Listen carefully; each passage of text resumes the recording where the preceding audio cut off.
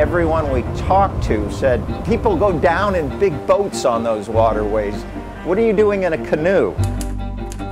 There were a lot of letters that literally said, you will kill yourself, don't do it. He and his brother wanted to go on a canoe trip and invited me along. It sounded like a fantastic adventure to me. Her parents sent her to a psychiatrist to talk Sarah out of doing the trip.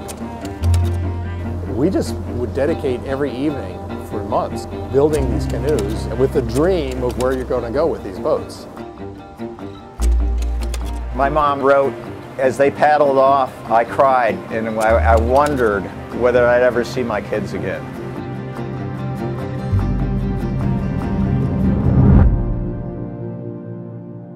These boats are now more than 40 years old, and they've been through a lot. The story of my parents' 1974 canoe trip, it's a legend in our family. It's been waiting 43 years to get finished, and we don't have another 43 years to get her done, so it's got to happen this time.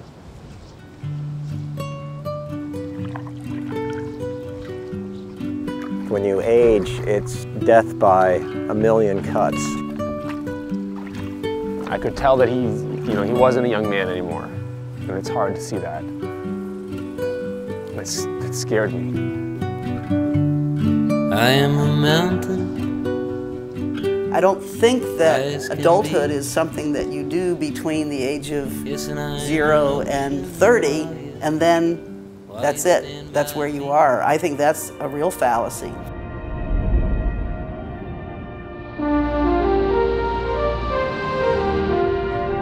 The stories that parents raise their kids with have a pretty profound impact. They pass down a legacy of what they've done in the past through stories that they tell us.